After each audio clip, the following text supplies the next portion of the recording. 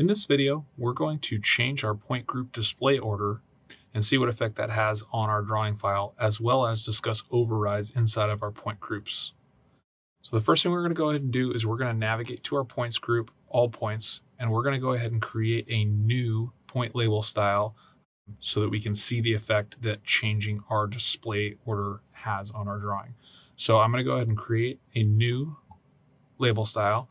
I'm going to call this new label style display order change.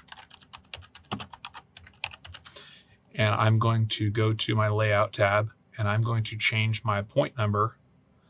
I'm going to change the contents of that point number. I'm going to delete out point number information and say display order change. And I'm going to hit OK. And you'll notice here it says display order change. I'm going to change the text height to 1, so it's extremely large text. And then I'm going to move down into point elevation, and I'm going to change my visibility for that to false. And I'm going to change my point description visibility to false. So all I'm displaying is my point number, which text is saying display order change. I'm going to hit apply and hit OK. I'm going to make sure that I have my point label style selected as display order change, and I'm going to hit apply and hit OK. Inside of our drawing, what we're going to go ahead and do is we're going to change our display order settings for GS and all points. So I'm going to zoom in on one of our ground shot points, and I'm going to go ahead and switch this display order. So to change the display order, you're going to go to point groups, the header tab for it, and you're going to right click and choose properties. This window here shows the display order.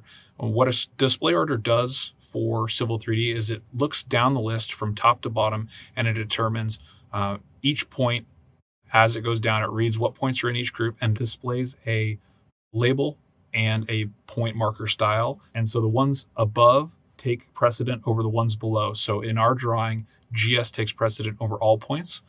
So what we're going to see is when we change all points and move it up above GS, our information for GS gets overridden by the all points group. So we're going to go ahead and flip that down and hit apply and hit OK.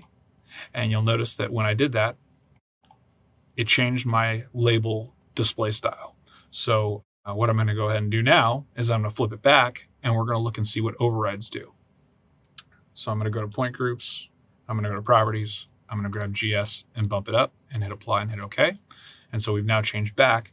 And what I know is that we have a description key set for our calc points that forces calc points to always look like this. What overrides does is if you go into a point group and you want that point group to override one of your description key sets, what you can go ahead and do is you can go to this overrides tab in your point group properties, and you can see we have overrides for raw description, point elevation, style, and point label style. So if I want to override my label style for my calc points to be my display order change, what I'm going to go ahead and do is check override, and I'm going to hit apply.